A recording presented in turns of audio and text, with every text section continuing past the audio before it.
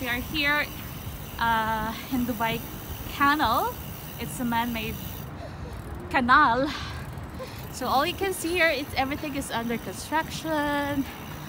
I believe these are hotels and maybe residential buildings.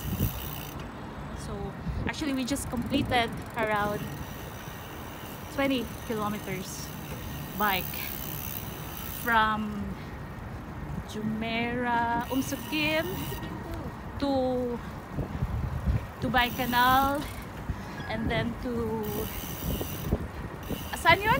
Dubai Ride Dubai in Maidan, and then back to Dubai Canal, and then going back to Jumeirah.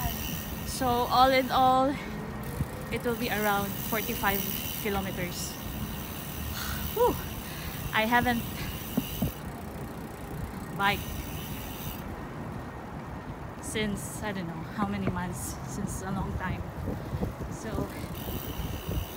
feels good. Grabe yung mga kasama ko, mga professional na. So, as usual, naiwan na naman ako. Oh, hindi yan. Hindi yan totoo.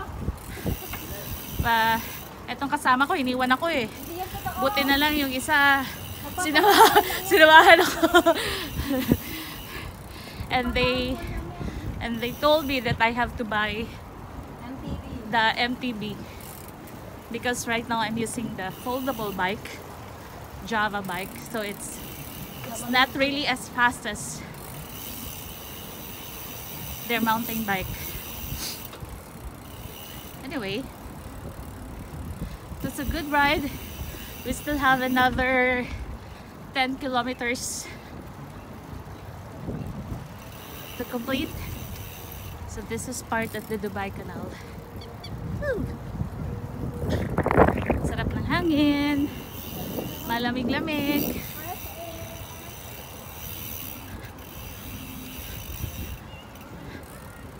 So I didn't have breakfast, lunch, and dinner. I just had bread and peanut butter and Twix and saging.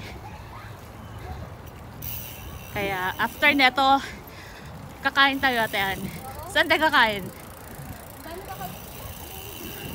Oh my gosh. Ooh. Para hindi na tayo nag-ano. Ipinip! Ayan. Anyway, I have to stop vlogging na. Look at this arc. Pangarap ko talaga itong mag-bike dito eh. So finally, nakapag-bike na rin ako dito. So good.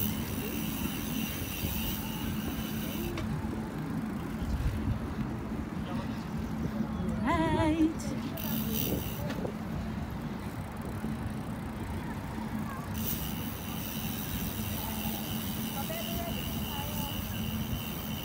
Sarap mag-date dito, oh.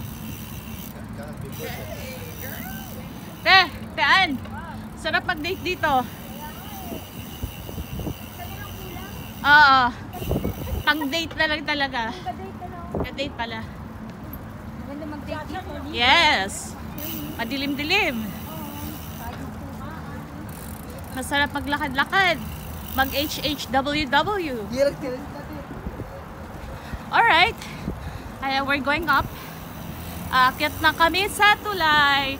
This is the tulay. Anong tulay nga ba to? Ay, sa ano pala? Bye-bye.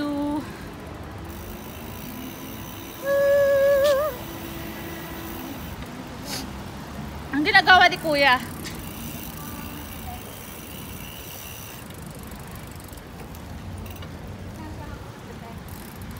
Ay, ito yun. Sinasabi mo, Tolerance Bridge? Bakit tolerance?